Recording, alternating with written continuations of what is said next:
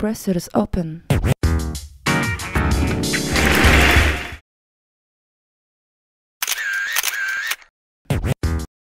Yeah, for me, I have been out of the game for a long time with injuries, so this is a big surprise, I guess, to beat such a quality player so early on my comeback.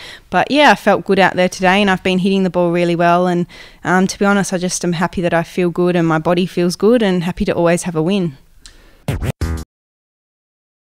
Well, yeah, I mean, I knew Shahar's a very quality player, so I was 6-1, 4-2 up, and I did get a little bit tight thinking that maybe how I had to close this match out, and then it went to a third set. But once I got up in that third set, I was pretty happy to close it out and, yeah, get the win.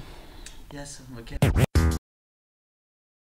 Yeah, I know both of those girls, and I've seen them play a lot. So whoever I play, yeah, I'm sure it'll be a good match, and I'll just worry about what I need to do and hopefully play some good tennis like I did today and hopefully get a win.